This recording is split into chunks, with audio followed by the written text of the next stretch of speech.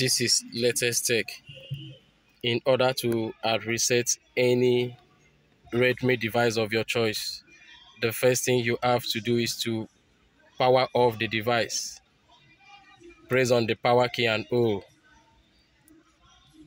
Press and hold the power key to give you option to power off the device.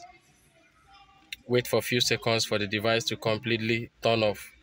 The next thing you have to do is to press and hold the volume up key and the power key together for a few seconds. When you hear vibration, release the two keys at once and wait for the recovery menu to come up.